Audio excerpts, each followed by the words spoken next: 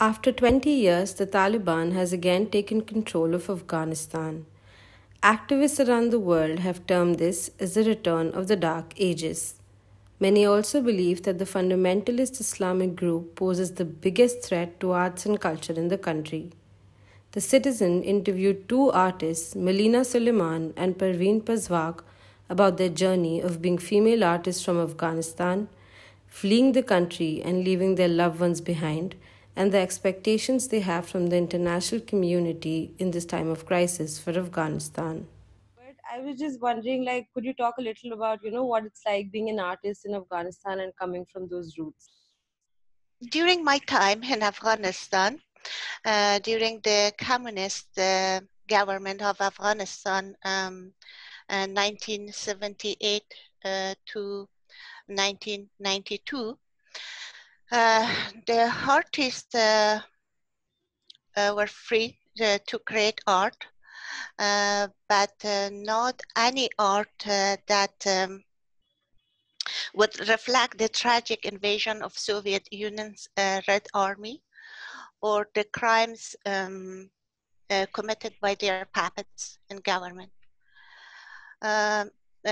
During the time of Islamic government of Mujahideen, 1992 to 1996, and after that, during Taliban rule, 1996 to 2001, the artists were forbidden to create any new art or respect the old.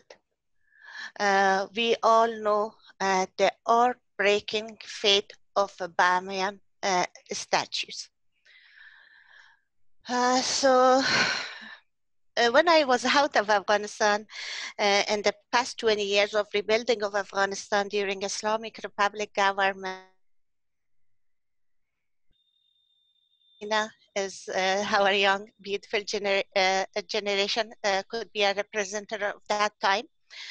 The freedom of expression and a lot of popular media channels made a promising land for art to grow. Although the ongoing war with the poor economy were heavy obstacles, especially for artists in provinces. But there was still overall, there was hope and opportunities.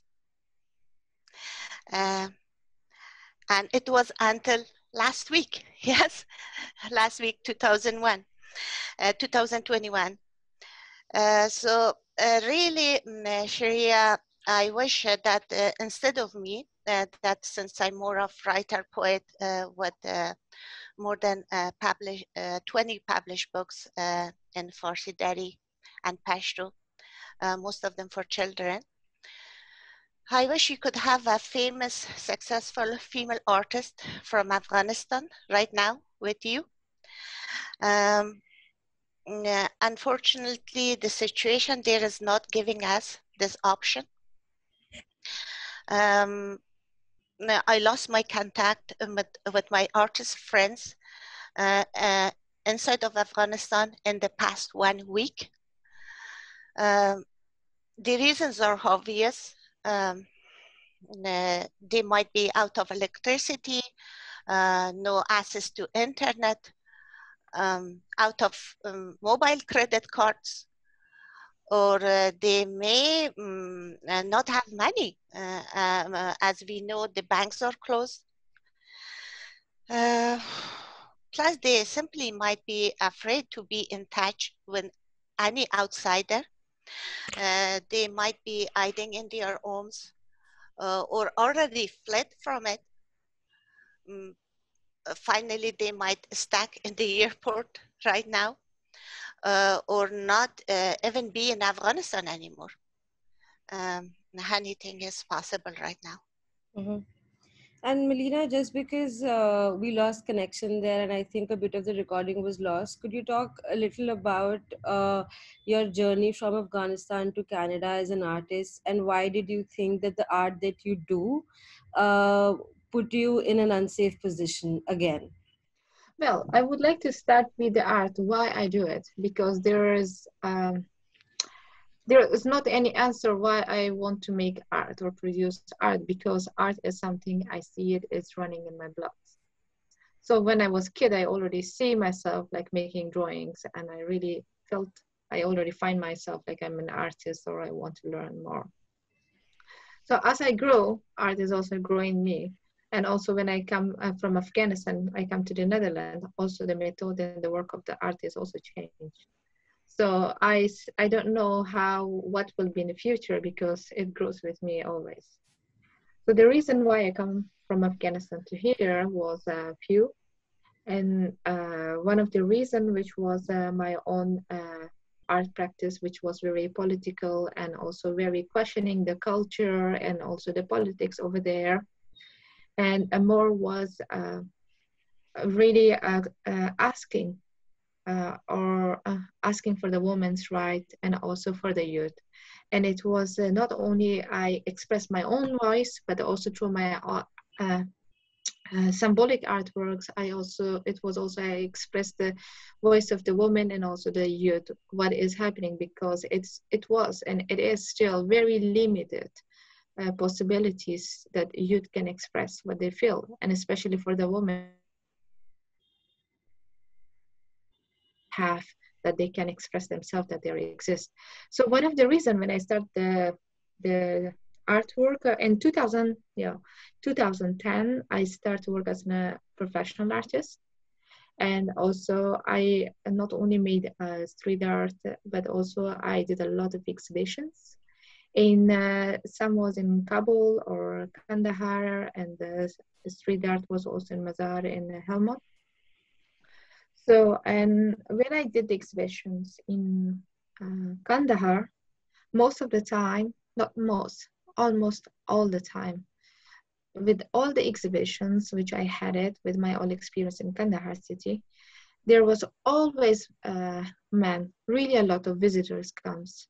And I do appreciate even in that time, the men, they really come and wanted to see the artwork. But what I miss was a single woman standing in, and presenting the work or being there was just only me. And I have to cover my face, just showing my two eyes, and then I can present my artwork in Kandahar city. So still, I am happy that I had this opportunity. But then I thought like, okay, for whom am I producing my artwork or making my artwork? Is it my artwork is just for a male? Or is it also female is included? Which was my most artwork was also for the voice of the woman. So, and that was also one of the reasons that I started the street artwork, because the street, the walls itself, it's like a performing every day by itself. So I start to make a street art that female, or also those people who are not joining, for example, maybe the Taliban or maybe any kind of different publicity, they can visit my work if they want or not. So that was one of the reasons. And also, which my works were very provocative, and I wanted the bigger audience. So which I achieved, which was very nice. And the last, and some years I achieved that. But there was also a part of which was more negative, and that was also it achieved to the Taliban. Mm-hmm. So and that was one of the reasons they thought like, okay, this is one girl, she's going out in the walls and asking for her rights or standing expressing what she wants. But this can be multiple and gets more and more, because they saw that there were more females also getting interested in that way. So the first thing, they wanted to stop me. And first also was with the threat letters, and then later on when I don't wanted to stop, and then the second was when the time arrived that they attacked on my family, so we moved to India. And in Mumbai, we stayed there for 3-4 months, and then we had to come back, of course. And later on, Van Abbe Museum, which is in Eindhoven, based in Eindhoven. It's a very international good museum. They helped me to get the scholarship, and I come here to study my master's in contemporary art. And I got, with my visa, I got a flight and come here. Easy process it was. Mhm. And Parveen, so there are many artists like Malina who work on things that might put them in danger. So with the current regime, what do you think the future looks like for artists and especially female artists in Afghanistan? Yes, now with the return of Taliban, it is too soon to talk about the future of art. It is not just art, it is the destiny of our nations facing a big question mark. Our constitutional law, our freedom of beliefs, our freedom of speech, our freedom of homeland. They are, they are all hanging in the air.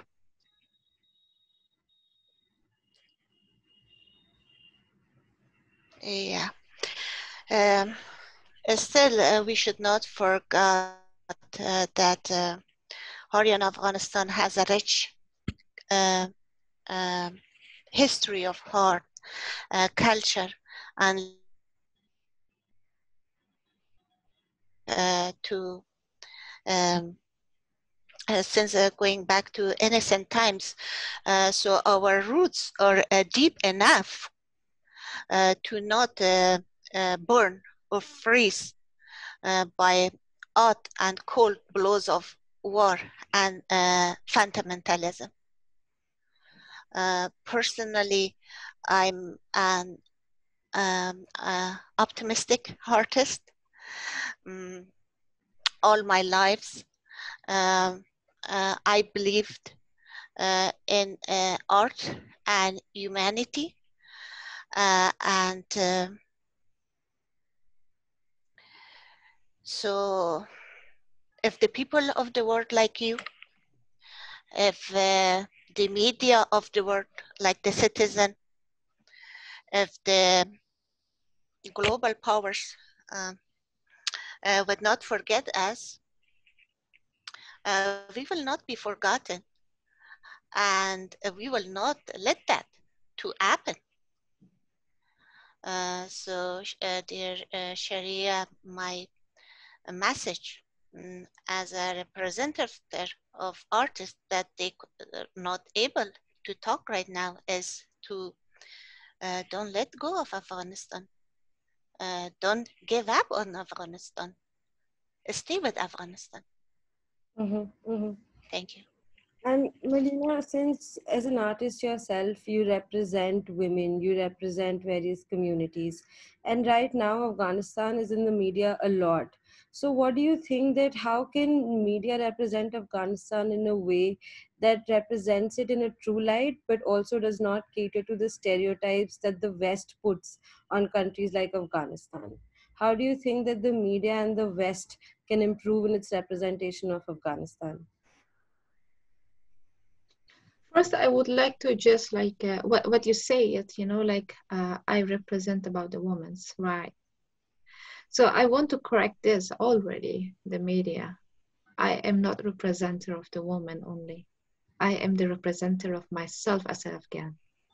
So that is a different thing because Afghan culture is really different, and we have different culture. It's not one, and we have different languages. It's really huge. If I say I'm representative of the woman, but which woman? Because it's a different culture. I'm from Kandahar. My culture is totally different than Bamiyan. Their need is different than mine. So what is more, I see it in the stereotype and through the media.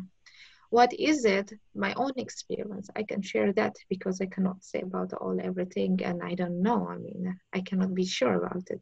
So what is my experience always with the media, if it is a Western or non-Westerns, they always keep me or put me under the title of the Afghan Muslim artist woman. So sometimes even it is mentioned as an artist. So most of the time it's always frame me to represent like Afghan Muslim woman. But why they don't just represent Afghan artist? Of course I'm woman, but it's not just my gender is playing the art. My gender is included. I cannot skip that. Of course, it is part of it, but not always like it's representative of me always. So what is in the media, also when it comes into the news outside, it's always put extra in a way of like a Muslim person, or they bring always the religion, the country, and then the person comes. When it comes to the European or Western, never see and like in Canadian news or that says a Canadian man did this crime or something. They directly say like this man did a crime, like not just always the nationality, blame a nationality. So what is it in the news? Always it's kind of stereotype. They represent the artist itself. Also like my work. Most of my work is also like really the media is trying to frame my work in a very small title. Like Malina work is representing burqa, but in a reality, my work is not representing burqa. My work is representing of the woman's right. So behind the burqa, there is a lot more that women rights exist there. Some cities and some villages, even the women, they want to wear the burqa by themselves. Not it is a force. And of course, in most cities also it's a force. But what about those people that women that they want to wear it because they feel protected, or it's kind of their culture, or they grow up with this idea. So is this burqa is not correct? I mean, if I target this idea of the burqa, like if I say like a woman right is under the burqa, like okay, what about those women they wanted to wear? So that's also one of the questions. What I see the misrepresentator of the media. But at this time, what I see it, the Taliban itself, they are playing super great performance. They say something else to the media, but they do a totally different opposite. I have my friends and my family in Afghanistan. What the Taliban, they say is women are allowed to go to their works back, which is not true. Because in Mili TV, it's like national TV of Afghanistan, the employees, they went there to work, send them back to the home. And also most the people who work with the national armies or with the NGOs, now they goes to their home one by one and make these people out and start killing them, or they disappeared. Even they threaten the journalists. If they talk about these issues, they will have the sentence to death. So now all in the media now, what is online and international, they show up these false promises of the Taliban. Of course, no one believe on that, but still what the media is showing, that part is more. But what is underground, it's kind of very difficult to mention at this time. So that's also happening. Mhm. And then, Parveen, through your art, what do you feel like you can do, and what do you want to do in order to speak up about what's happening in Afghanistan? Dear Sharia, as I told you, since my childhood, I'm expressing myself through art. But right now, with my new painting that you saw in Twitter and kindly asked me to talk with you, uh, um, my title in three languages, the two official language of Afghanistan, Pashto, Dari, Farsi, and English, is that to Ermi Nakra, Faramushem Nakun, forget me not. And the message is that I want to show that kind of pictures that already is happened in Afghanistan and is continuing to happen, and by showing of them, I want to tell, please don't forget what already happened. Don't repeat it. Don't repeat it. Accept it that it happened. Ask for forgiveness, and um, don't do it again. Because one of the problem of Afghanistan's history is repeating and not learning from the past. And every new beginning is a starting like that. It's something new. Like now, as Malina mentioned, the Taliban want to represent like a new. We already know them. We already experienced them, and they didn't accept any ceasefire until they reached to the power. And now they are speaking of the peace. So my painting is simply showing that it already happened, or it's already happening in small provinces or faraway provinces when the media is not looking. So please don't, that I want to be the voice of that victims, but I don't know that I'm deserved to be or not. As Malina said, even it's a daring to say I'm a representative of the women. I could not represent them. I'm not deserved that position, you know, but because now I have at least my voice with you. That's why, because of this specific situation that most of the artists inside of Afghanistan, they are afraid to talk. Privilege. I'm give that permission to myself to take that privilege to say that. So, you know, another thing, SHREYA, is not just the burden of language, English, that I could not express myself with words right now clearly. It's the confusion, you know, it's the sadness. It's the thing that we said all the things already. There's that's why I started more than recently, more than writing the painting, because one of the reasons is that all the people, literate or illiterate, they could see it, and also because the words are, you know, I could not tell them I'm so upset, irritated, confused, you know, and in pain, in real heartbreaking pain. And also I'm scared. Maybe I'm not scared for my own life or family because I'm outside of Afghanistan. But you know, when you love your homeland, you could not separate yourself from the destiny of your nation. So I'm scared because it's already happened when the world was watching. So what if it happened again? I feel so bad for my young generation that they grow up in another environment with the ongoing war, poor economy, but as I told you, still there was hope and opportunities. So yeah, I think it's enough. Sometimes, yes, I'm thinking, what should I write now that I didn't write? What should I tell that I didn't?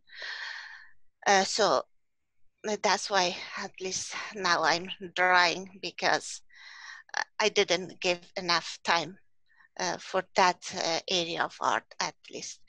So thank you. Yeah. And Melina, what about your family? Are they still in Afghanistan, and how are they?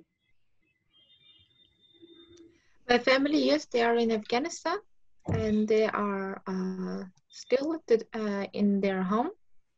So my brother and my sisters, they all with my mother, they all stay now in one home to have eye on each other. And yeah, that's what is for now. But I don't know about their future, even like next day or tomorrow. So constantly every day I'm talking with them, and I don't know about tomorrow And my if last they're question. safe or not. And my last question to you, Melina, is just that how can the people of Afghanistan resist this? At this time, it's the moment that everyone is looking for their life.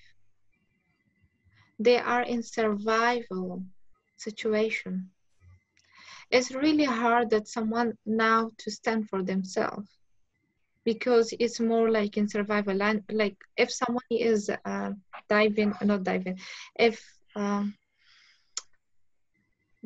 you're standing in front of the sea and you're visiting the sea, and someone push you and throw you in the sea and you don't know how to swim, and you are more in a way of like trying to survive first. So I don't say Afghan people they don't know how to swim because they grow up in this situation. Myself itself, like I grew up when I was a kid. This is all what my youth was. I was playing with all this kind of things. Even my youth was that. So it is something we survive, and I'm sure we are gonna survive again and again. But also we lost a lot. In a way, at this moment, is if I talk about the artist's life, even first they need to survive. So no one knows if they're going to be alive tomorrow or not. And somehow most people, they are involved working with the government or working with the NGOs or with Americans. So what is about their life? Are they safe or not? And who is there to stand at this moment? Because there is not even government yet. So, and still I would like to ask, not ask, I would hope, I mean, I'm hoping, but not at this moment, but later on, I'm hoping that the women, they will stand for their rights. And the youth, they will stand for their rights and they will ask, like, okay, we're not going to accept what you're all going to bring to us.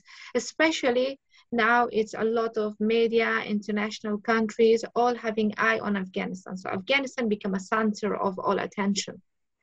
So this is also the time, not only Afghan can ask for their rights, for their safety, but also about the internationals, about the NATO.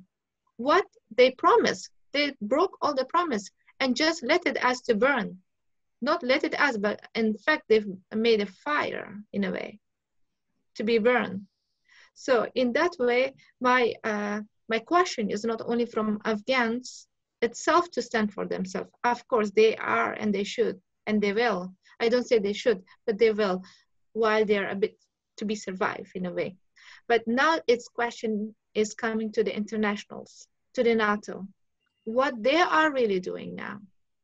What about the Americans, which they give all the hope, expectations, especially like women?